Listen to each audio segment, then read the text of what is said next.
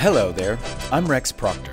In this screencast, I'm going to demonstrate how to import multiple movie angles into a collection and synchronize them so they show the same thing at the same time.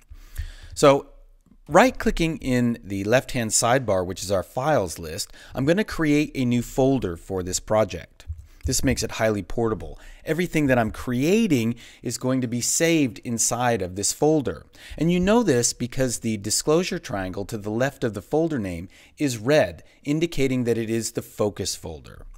Let's split up our view, creating a movie on top and a timeline on the bottom. I'm going to navigate to my movies, and I'll import the first one. And when I drag and drop it onto the collection, it's going to prompt me to create a new angle.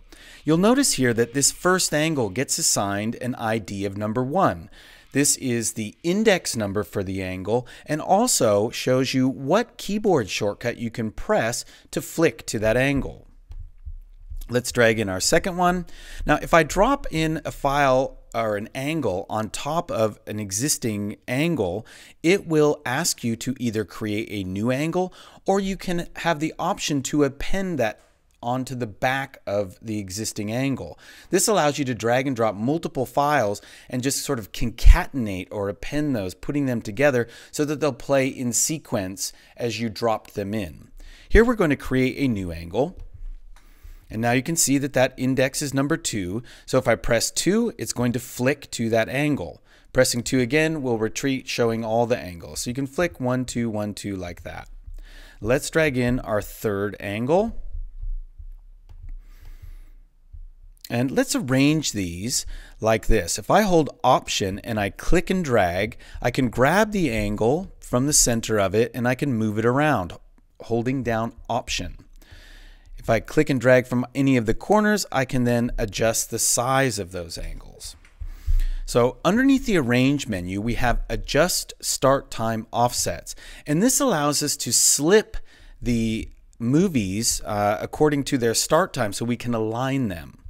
Now we're going to use our broadcast here as our kind of key to indicate which angle we're going to synchronize from. So let's get that right to where he's just kicking the ball here, swinging through and right there. Okay, if I hover over these angles and I scroll up and down, I can zoom, and if I hold shift, I can pan. So this makes it really handy for synchronizing. So we're going to adjust this start time to push down a little bit further, and you can see as I'm adding time to it, the ball is moving backward because it's adjusting against the video above. And let's zoom in here, and I'm going to pan a little bit.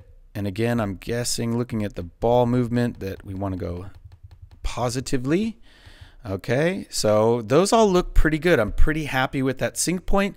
And now all I need to do is just close the controls, and that is now saved. So it's very easy to synchronize. And don't forget to link your movie. When you link the movie, the timeline will automatically be named after the movie collection, which is a nice little convenient feature. And I also should let you know that each angle can be titled, which you may want to go through that and title all of those, because when you do movie exports, it will use those names in the file name that it exports, which can be really handy.